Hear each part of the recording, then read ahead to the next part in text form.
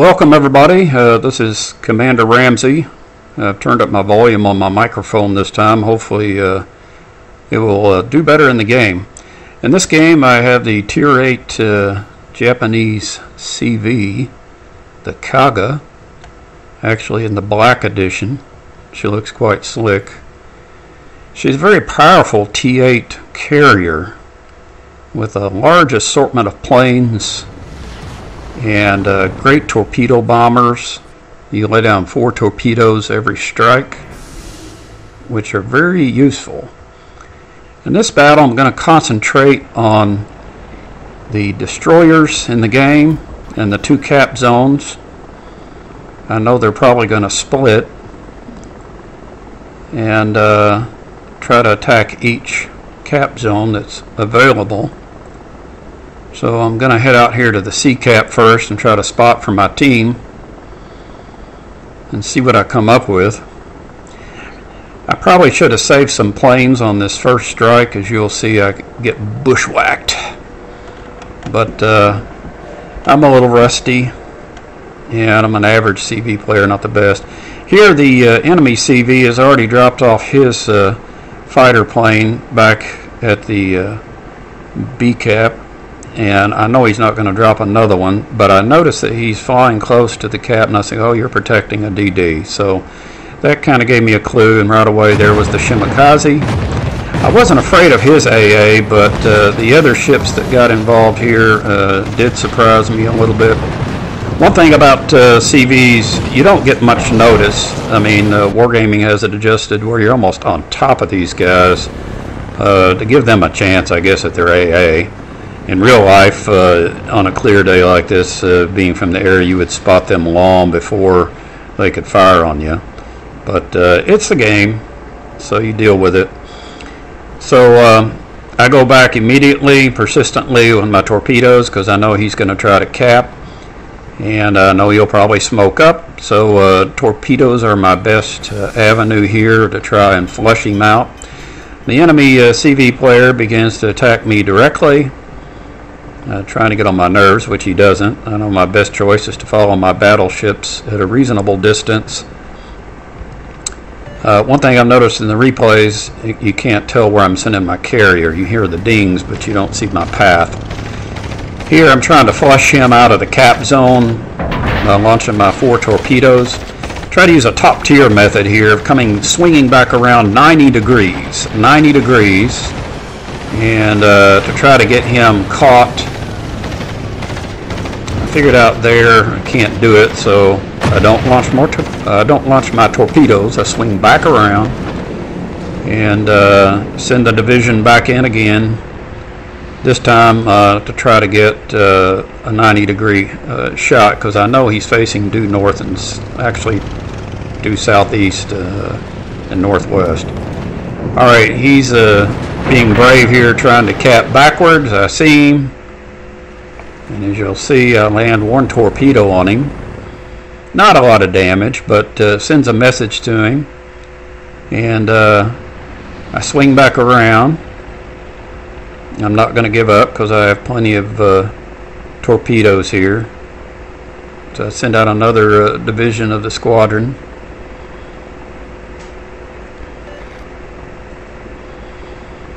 My goal here is to prevent him from capping. The other team's already capped B, I believe it is.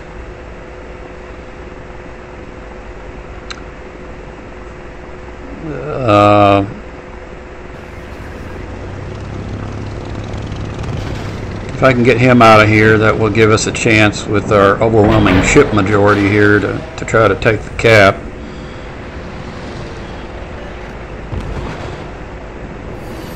Land another hit on him, get a defended ribbon, so he's trying to cap again. Come back in again for a 90-degree shot.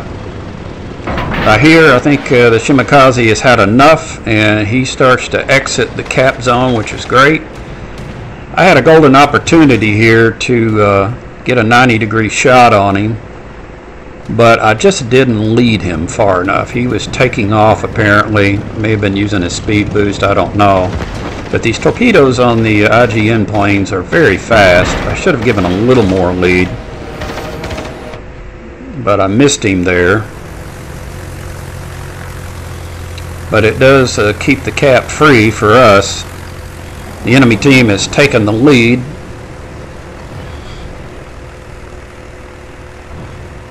I am up against the Soviet Tier 8 carrier, which is a very strong carrier.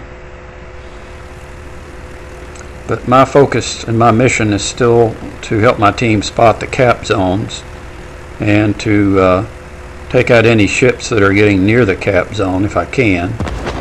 Here the Kaga is braving it. I had a good shot on him, but he turned at the last minute, and I still thought I had a good shot in the reticle, but when you're shooting long ways, it's a pot shot to hit with one of those rockets, and just don't get him. So right now my damage is not looking that impressive after 6 minutes, but it gets better, and it's primarily due to the fact I'm spending more time trying to protect the cap zone than trying to get points. I'm going to help my team to try to get the victory. I'm trying to help my clan in naval battle, which really focuses most of the time on XP. So to do that, you've got to win the battle. Here, swing in using a top tier method. He's essentially my coach. I watch his videos all the time. He's the best CV player I know. And I'm using his tactics, coming over islands, the 90-degree cross shot on torpedoes. I borrowed that from him. Come in again for another hit on the Talon. Get one bomb on him, and my friendlies take him out, so he's out. You notice I'm continuing to move back behind my front line here, keeping my detection radius about the bows of the front of my friendly ships. That's to protect me from other ships, and had there been a submarine in the game, it would have helped that way, even though it's not perfect, because submarines, good sub players have been known to go underneath the front line ships and pop up on the other side and obliterate the carrier. So here I go to kind of help spot a little bit to see what teams, what ships are over there near that cap zone, but I think they're preventing my T10 cruiser, Russian cruiser, from capping. But I also see another ship pulling up to cause mischief. Tier 9 Soviet battleship, so I take some torpedo shots on him to try to get him out of the way. Here, a swing around to get him again. I land 4 on him there, which really helps. Soviet battleships are tough. Normally here I wouldn't stick around, but I thought, hey, I'll be able to get one more on him. So I swing around not to waste a trip.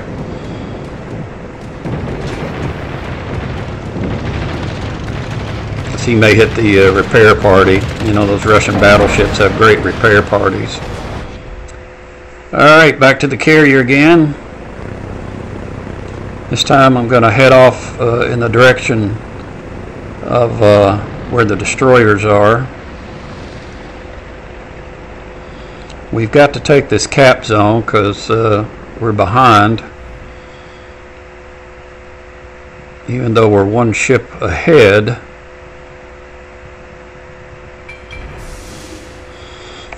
So I'm still trying to assist my team taking the sea cap. It's been very difficult to take, and we're almost halfway through the battle. Here I line up to try to take down the Massachusetts, but our friendlies here on the team are doing a good job taking him out. Notice I find out after I've already made my dive for the torpedoes.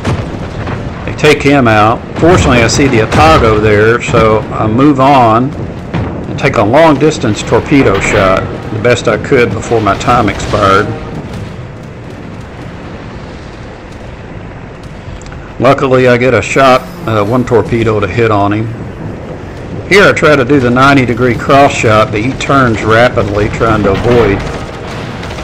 And I thought I had him there, but he must have really turned sharp. So kudos to him.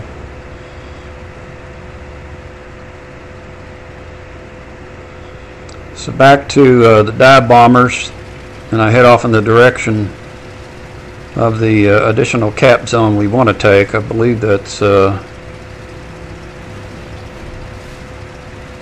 D. It's hard for me to see. I have eye problems amongst other neurological issues, so it is what it is. So the French battleship here looks like he's a prime target for a dive bomb attack. Quoting from the battle midway, I know I've got a target. I'm going to go after it. Try to get up to bomb before I get too close and they obliterate the rest of the bombers. I knew he was kind of by himself, so I didn't drop any planes early to save them. This allowed me to swing back around and hit him again.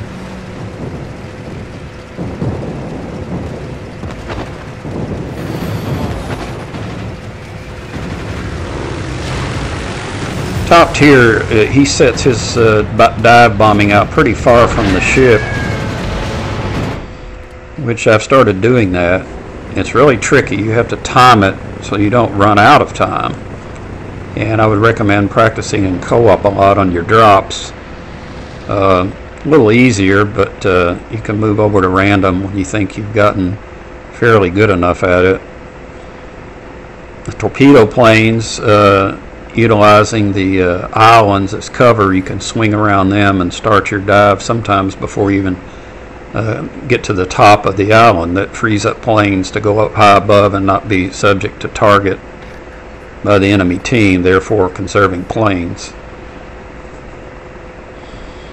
Here I wasn't sure if I was going to go after the Musashi or the Atago.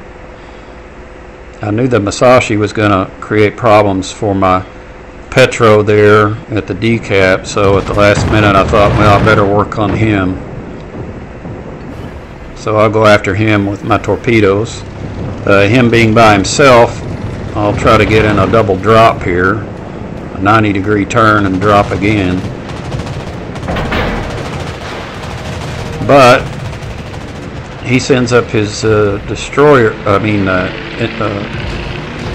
fighter planes after me. I've learned to dive immediately when I hear the fighter planes, and probably more than 50% of the time you can save 2 or 3 of your planes. I come back and I have to do a long distance shot. It's a Hail Mary. But it was better than just giving up and wasting a trip.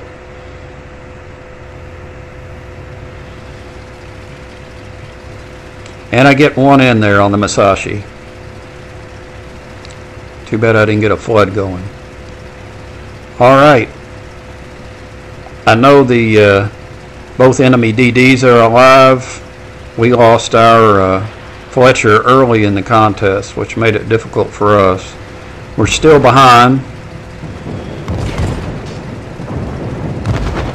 We still have a 1-ship advantage.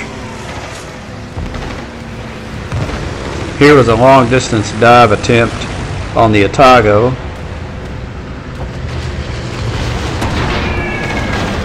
And I get 1 bomb in there on him.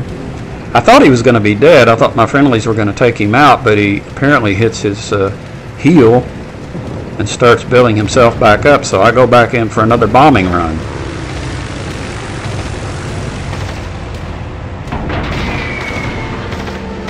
And I get him. Sometimes luck is on your side. But the good thing is, as a team, we took him out. That's what's most important. Now we're free to try to move in on the B cap. But the danger point is they still have both of their destroyers. And I can remind the team about that. Even though Shima DD's on the back side, he gets very deadly and can still launch an enormous amount of heavy hitting torpedoes. I start to swing over to go after the Shima DD, but our friendly asked for help on the Neptune. So I swing around to that. Neptune's one of those light British cruisers that are glass cannons. They're very deadly, but they don't take very much punishment. So they took him out. So I always try to praise that my team I'm on. Nobody wants to hear complaining. So I head off over the mountain top here, island top, to try to go after these destroyers. My friendlies take out the Shima DD. So the Ostergotland is there. I launch my torpedoes, try the old 90-degree mover, and swing around as hard as I can. It's going to be a Hail Mary shot, but I do my best, swing as hard as I can, launch my torpedoes at the last second. He gets injured, I think, a little bit there, and I get one torpedo. Believe it or not, I take him out. What a luck shot, but I'll take it. And I get a compliment from the enemy team, which that's really rare. I was tickled I got the kill for my team, but I appreciated the compliment. I don't like it when people run down their CV players. So few people want to play them nowadays anyway, because they're really difficult to play compared to the other ship classes. So if you complain a lot about your CV player, I'd recommend you trying to play CVs.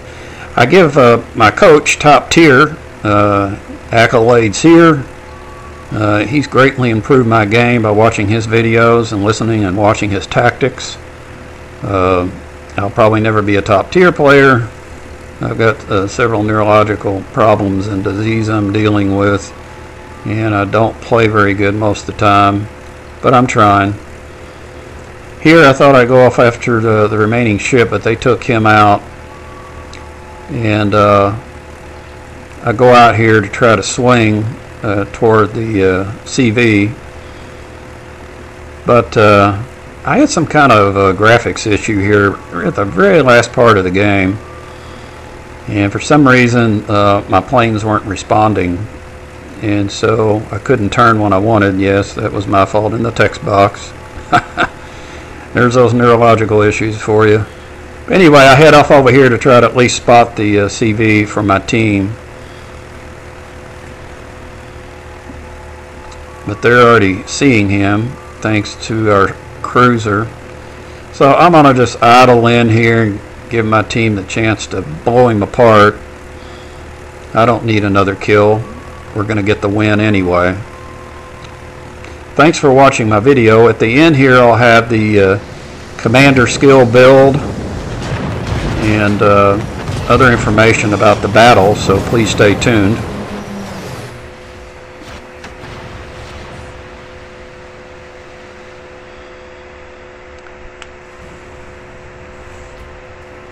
The Kaga black I won in a box, believe it or not. I had the Kaga before, but I won the blacked out version.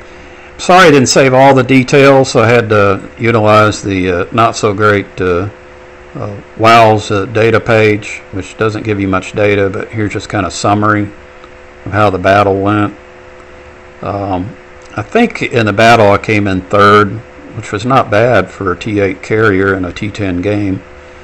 And I was just happy we won, and I was happy with the way I played.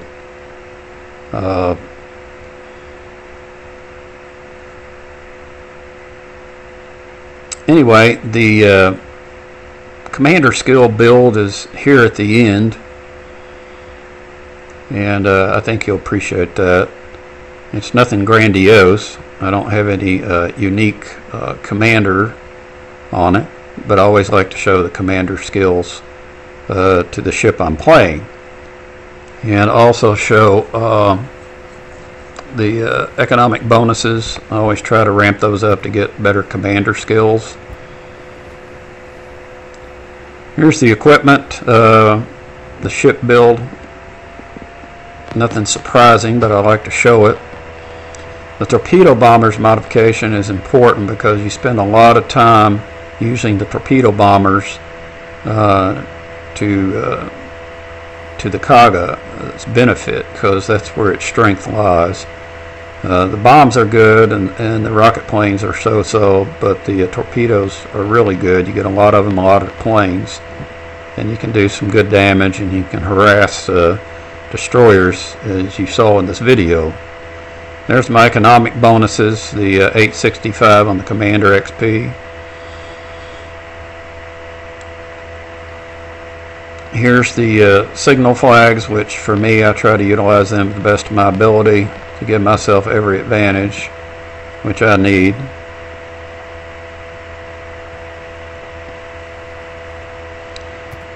And finally, here's the Commander skills.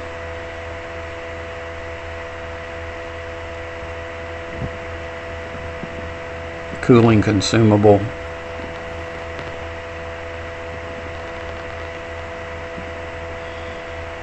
Prep time -5%.